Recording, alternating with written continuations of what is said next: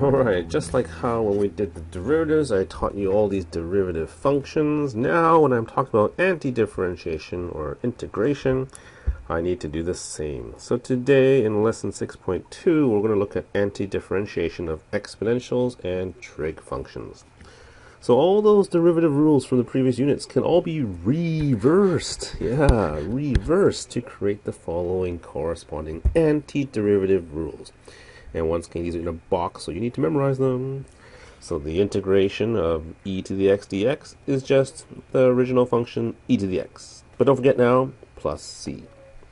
If it changes from e to a base of a, then it's still the same function, a to the x, but then you have to divide by ln a. Remember how before we had an extra factor of multiplication of ln a? Now the reverse process, divide by ln a plus c. And then all of those trig functions, you got it, it's the reverse. So the integration of cos is sine, the integration of sine is negative cos, the integration of secant squared is tangent x. Don't forget plus c for all of these.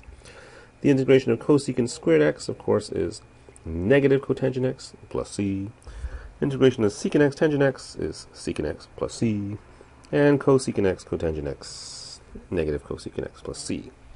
Now, the most common errors with trig functions, of course, are sign errors. So here's a little trick, okay? First of all, if you notice, all the trig answers that begin with c have negatives in front, okay? Now, for sine and cosine, you can think about this nice simple diagram, or if I put sine, cos, negative sine, cos like this, the derivative goes clockwise and the antiderivative goes counterclockwise. Or I think in my previous units or my previous videos, I just wrote down sine, cos, sine, negative cos. And once again, going downwards, you're doing the derivative. So going upwards would be the antiderivative. Okay? Whatever works, you just need to know and memorize them, so that you can do the following examples. Yeah. So looking at number 1, how do I integrate negative 3 sine x dx? Well, once again, the negative 3 is like a constant. We can just ignore it. Negative 3, the integral of sine x dx, and we know that is equal to negative cosine of x. Okay? And then don't forget plus c. And of course, we can just put that together. So 3 cosine of x plus c. For number 2, we'll just do the integral of e to the x. Oh, that's the nicest one. That's always the same thing, e to the x. Careful with this 2 to the power x. Yes, it is the same thing, but now you have an extra factor of ln 2 that you need to divide by this time, okay? And then don't forget plus c as well. Okay? Oh, this looks ugly, but I'm going to convert that into an exponent first, probably 2/3. Okay? So now when I take the antiderivative in this case, that 5 is a constant, I'll just ignore it. We'll add 1 to the exponent, so 1 plus 2/3 is 5/3. We'll divide by the new exponent, which is 5/3.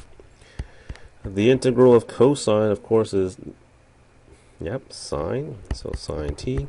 And the antiderivative of negative 1 is just 1t. And don't forget plus c. We will simplify this. 5 divided by 5/3, that's the same thing as 15 divided by 5, so that will be 3. So 3t to the 5/3 plus 3 sine t minus t plus c. That is our final answer. And for number 4, well, that 4 in the denominator is like a constant, so let me just ignore that or take it out. I have the integral of secant y tangent y of dy. Secant y tangent y, yeah, that seems to be the derivative of the secant function, so the antiderivative of that would be then, yes, the secant function. Don't forget plus c. That's it for number 4. And for number 5, if I've got the derivative being the cosecant x all squared, hey, by the way, that's the same thing as cosecant squared x. And, ooh, what's this? This looks like some initial condition. Well, can you find the function f of x? So, What is the antiderivative of cosecant squared x? Hopefully you remember, that's just cotangent. And remember, this is the one where, yes, it's negative. Why is it negative? Why is it negative? Why is it negative? Yeah, because it starts with the C. And then now you just have to apply this and plug in the initial condition. So 3 equals to negative cotangent of 5 pi over 4. And the tricky part is, what is the cotangent of 5 pi over 4?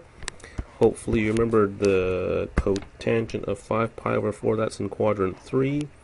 We have the nice 1, 1, root 2 triangle, but the 1s are negative because they're in quadrant 3. Cotangent is the same thing as adjacent over opposite. It just happens to be positive 1. So 3 equals to negative 1 plus C. C equals to 4. And there we go. F of x then must be the negative cotangent of x plus 4. Okay? So really, same thing as lesson 6.1.